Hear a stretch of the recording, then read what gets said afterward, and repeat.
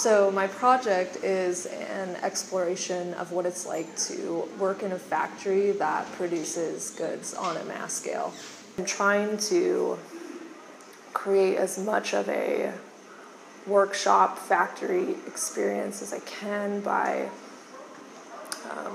having a metronome clicking in the background every second, so that it's kind of this overhanging pressure of production kind of eating away at you, this notion of time always on your mind, kind of adding into the stressful work environment that I'm trying to portray.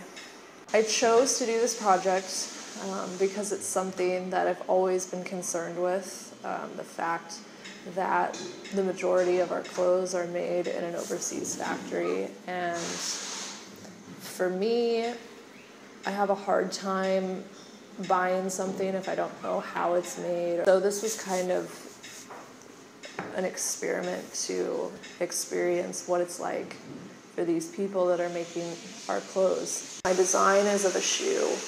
I wanted to have it be an object that would be relative to its actual size.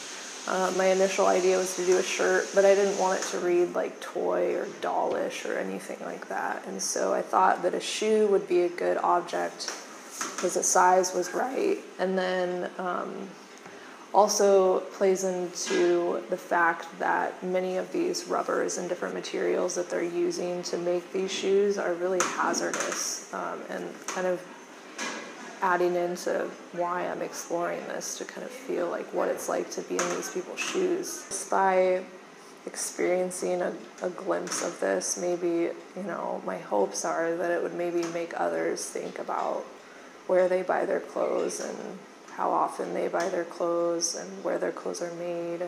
This is Alyssa Liljequist with Beaver News.